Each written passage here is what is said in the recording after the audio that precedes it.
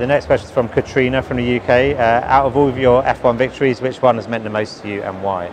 I think ultimately my best victory was Magny-Cours French Grand Prix 2000. That's the one I had to overtake Michael and give him a little wave from the cockpit because there was so much passion in my driving on that day. I'm proud to have won the British Grand Prix twice, Monte Carlo of course, because it's such a challenging racetrack.